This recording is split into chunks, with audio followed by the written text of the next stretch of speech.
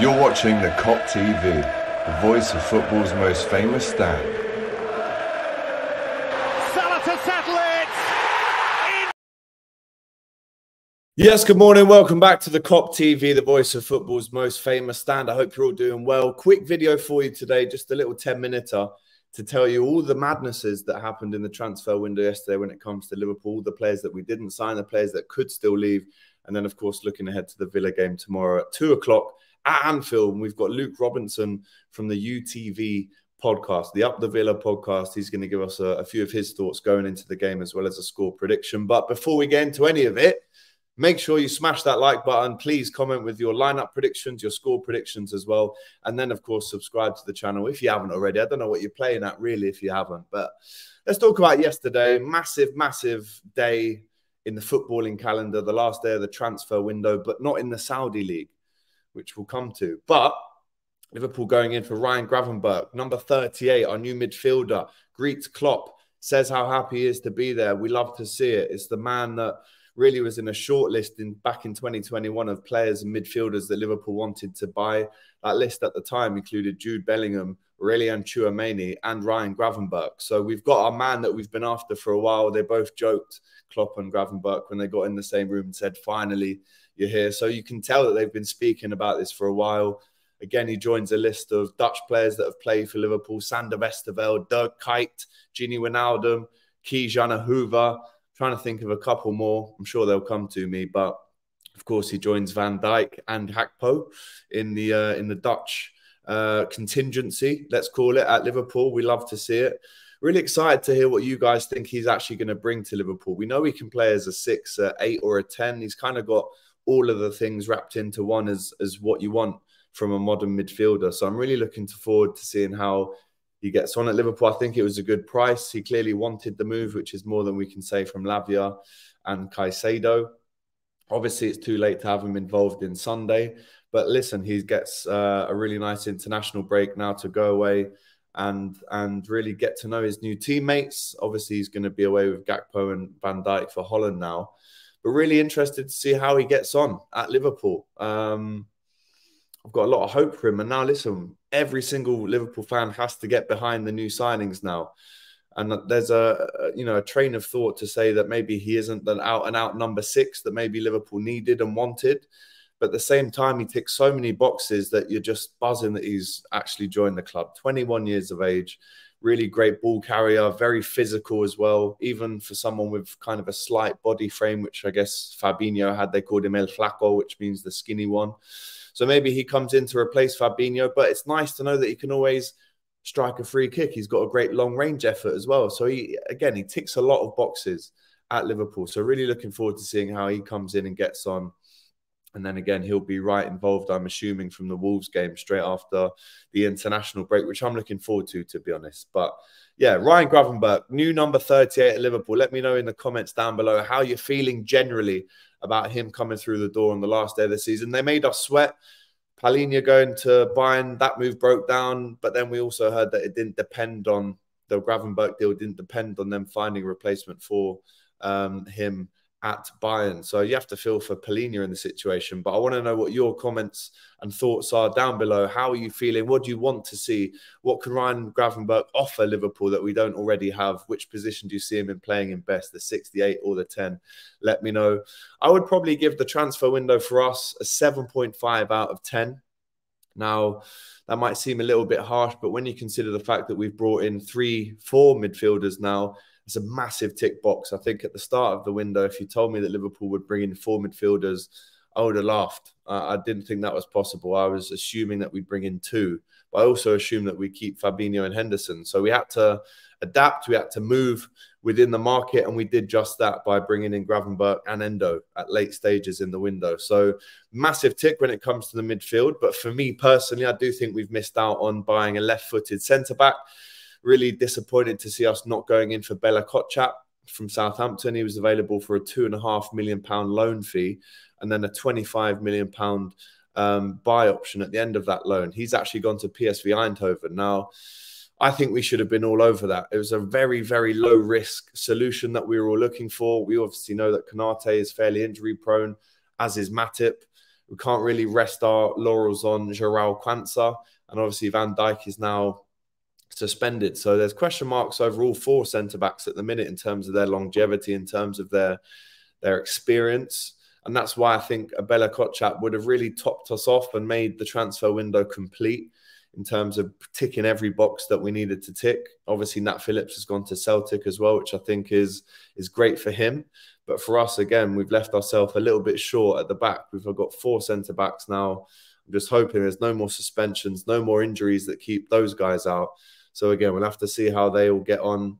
But there you go. There's the transfer window madness summed up for you. Let me know how you rate it. I've said a 7.5. I'd be interesting to see what you guys thought below. And then, of course, we go back in January. I guess the one thing to finish up on is that the Saudi window still stays open for 19 more days. So it's going to be a nervy 19 days for Liverpool fans. But I think as well, the Saudis, them knowing that our window is closed, that should give them a little bit of a reminder that this is definitely a no-go. It's a hard no from Liverpool. Listen, there's nothing to say that they will come in again, and I'm sure they will. But they now know that our window is shut, and we know that we can't replace him. Even if they gave us $1 billion today, we couldn't spend it. So there is a train of argument that I've seen that Liverpool kind of let him go and we change formation and we look to buy someone in January.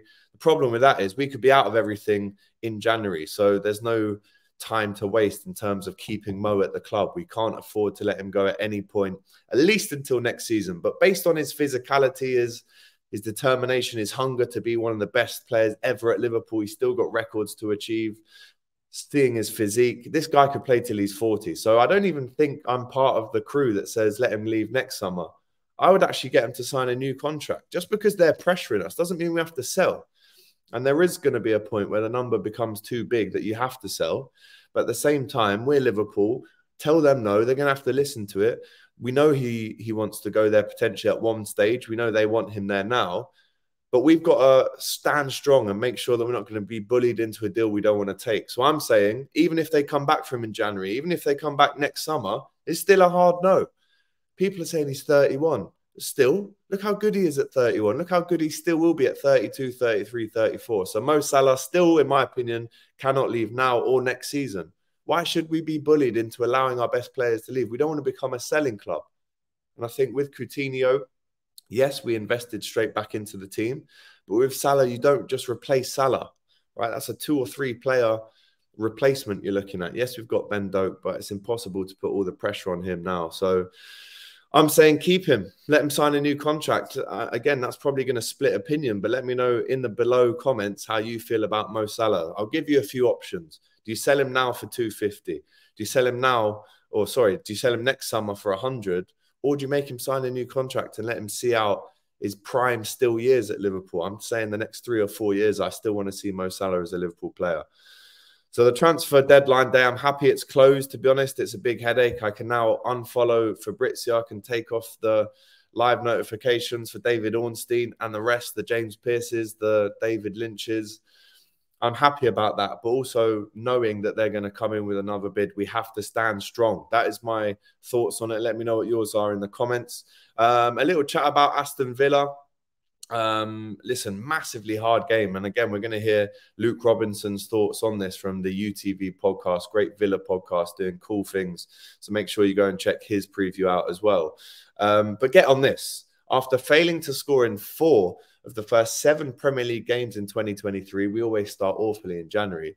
Liverpool have scored all but 2 in the last 18, netting the most goals of any side since the start of March. Only Brighton and Spurs are on a longer run of consecutive scoring games than the Reds. But Aston Villa, after losing 5-1 to Newcastle in their first Premier League game this season, Villa have won their last 2, looking very dangerous. The likes of Diaby, McGinn, Watkins doing big things up front for Villa, which makes me very nervous for the game. I'm not going to lie. This isn't a walkover. This isn't a Liverpool Aston Villa of 10, 15 years ago. This is a top Villa side that are competing in Europe as well. But they are the first top flight side to lose their opening game by 4+ goals and then win their next 2 games since QPR in 1987. Only Manchester United and Chelsea have won more Premier League games away at Liverpool than Villa. They've won 6, though the Villains are winless in their last 5 league visits to Anfield. I remember the days of Wyman scoring. I remember the days of Benteke making it really difficult for Liverpool. But listen, Villa have got the 3rd best away record at Anfield, so it's going to be a tough one. For sure it is. Now, looking at their players, there's danger from all over the pitch, really, especially in that midfield where they've really clicked, and especially in the front line as well. Leon Bailey, Watkins, Diaby, and they've got lads off the bench that can make a massive impact too. Here's my lineup prediction. Let me know what yours are in the comments.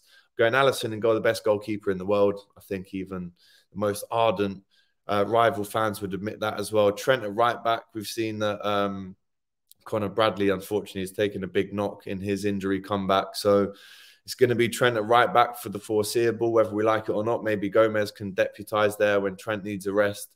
But I'm saying it will be Gomez and Matip at the back. Still, Konate is out for this. Still, Thiago has suffered another little setback in training, which isn't cool, Jurgen Klopp said. But really looking forward to seeing him come back sooner rather than later. We need him. We want him. He's got to be available after the international break. Now, left back Robertson in the midfield. Curtis Jones will be back, but I'm going to start with Endo, McAllister and Szoboszlai again. I'd love to see Endo go a full 90 minutes without, having one of his teammates sent off.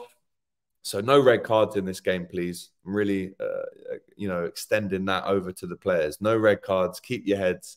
Aston Villa will be saying, look, they've had 2 red cards in 2 games. Let's try and rattle them, get under their skin. But we can't get along with that because we need 11 players on the pitch, even though we do win both games with 10 men.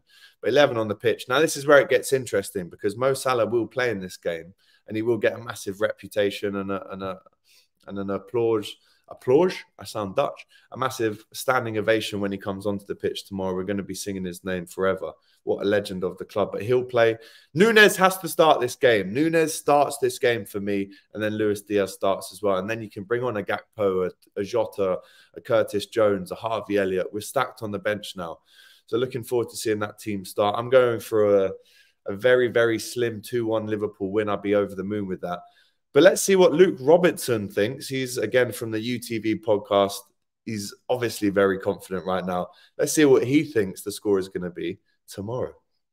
Game. Both teams will want to look to go for it and want to look to win the game. I think Liverpool are yet to have a complete 90-minute performance, so that too should give Villa a little bit of confidence going into this game. But it's a good test for Villa. It's a good test to see where we are, especially away from home. So I think Villa will want to look to get on the ball, get their possession-based game going, look to hit Liverpool on the counter-attack as well. So I expect a lot of goals. I've got to back my team.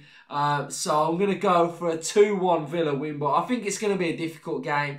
Nuñez's goals last weekend were absolutely fantastic. And I like some of the signings in McAllister and Szoboszlai. I think that those two have settled down really well. But I think at the minute, I think Liverpool aren't quite where they want to be performance-wise. So I think that will give Emery sort of a little bit of optimism going into this game that he can do a job on Klopp's Liverpool. So enjoy the game. Up the Villa.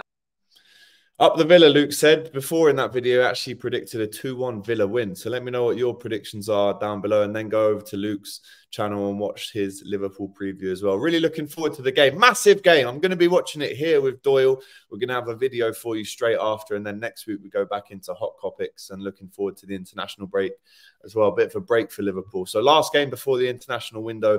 This has to go well for Liverpool. It has to be 3 wins in a row. And it has to be another away defeat, a big away defeat for Aston Villa as well. Massive talent in that squad, but we've got to be massively on it to make sure that we come and get the 3 points at Anfield on Saturday. I'm going for 2-1. Again, let me know your thoughts to all the ins and outs of the transfer window. It's finally shut, but the Saudi one isn't. How are you feeling about that? Any nerves or anxiety, do let me know. But listen, there's your match preview and your transfer window roundup. Please, again, let me know in the comments your lineup prediction, your score prediction. Again, smash the comments with your thoughts on everything I've spoken about, and subscribe to the channel as well. Great time to subscribe to the Kop TV. But there you go. Hope you've enjoyed this video. Press like, comment, and subscribe, and we'll see you after the game. Come on, Liverpool. Beat the Villa. Get in there. Thanks for watching this video, guys. I hope you enjoyed it. Please, guys, don't forget to like, comment, and subscribe to the Kop TV. The voice of football's most famous stand.